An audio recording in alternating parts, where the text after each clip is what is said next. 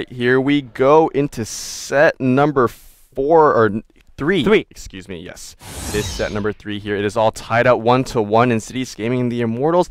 The tank lineup's very standard as well.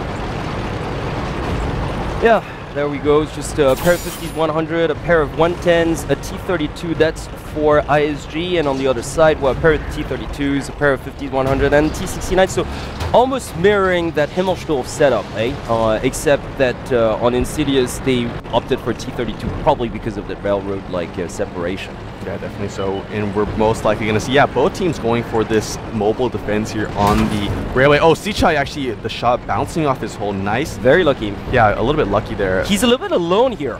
He's got to watch out. He's just... I mean, well, his other members are like right behind him. They're right behind, so. but they're all like clustered. So maybe they're looking for a push, but they would be just, I don't know. Yeah, it doesn't look too good in my book. Well, they're spreading out now. Okay. Yeah. Oh, another big shot missing by the series here.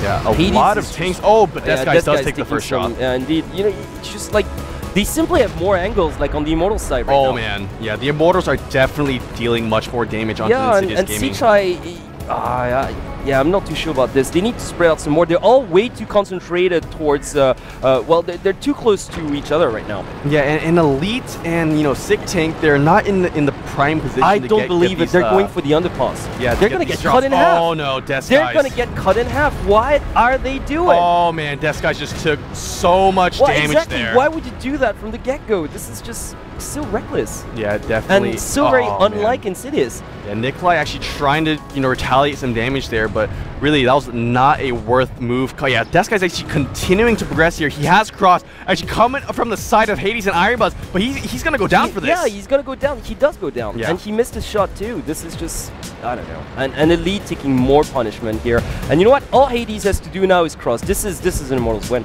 Yeah, definitely. Oh, Sick Tank starting to take damage now. This is an Immortals win.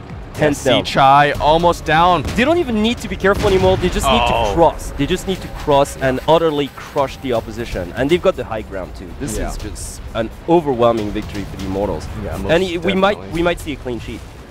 Yeah, I think we will actually. I mean, Iron Buzz here. He is moving in, trying to finish in Sick Tank. Oh, Sick Tank down to one shot. There he goes. Nikolai trying to finish off Iron Buzz, but I don't think he'll be able to because he has to reload here. Yeah, and Nikolai gonna be Savant protecting Iron Buzz just to get that clean sheet. And Hades. Yeah, indeed. This is almost too cruel. Yeah. Oh, actually, he might go down here. Iron Buzz might but Hades moving just in time. Yeah, he's really trying to finish off that tank. There he finally goes. You know what? Just honestly, the ISG can only blame themselves. Yeah, very poor play. I really don't know why. What were they thinking? Why Death Guys went for that cross?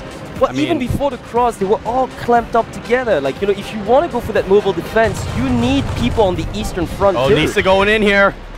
Oh, can he do it? Can Nisa do it? Can he take out Never Best? No, actually, no, he does go down. You are secretly